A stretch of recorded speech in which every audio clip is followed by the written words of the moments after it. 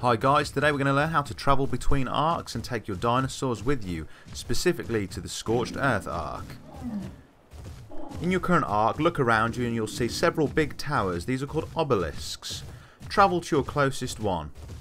Take any dinosaurs you intend to take with you physically with you to the obelisk, as you'll need them with you if you're going to transfer them. You can't take any of your equipment with you, so I recommend putting it all into storage before you leave. This includes dinosaur saddles, which will be lost if you upload your dinosaur without removing them and storing them first. When you arrive at the obelisk, approach it and access it using the use key.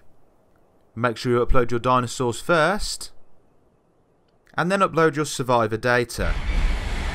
As you can see, it will now give you an option to create a new character. Instead of doing that, press escape and go back to the main menu. You can now select a new game and select Scorched Earth, and when that loads up on the character creation screen, select download Ark Survivor. You'll now be able to see the character that you uploaded, and you can download that and continue playing. Now you're in the new map, you'll see you've got your existing character with all your skills and levels intact. To retrieve your dinosaur, you'll need to head to an obelisk and download it there.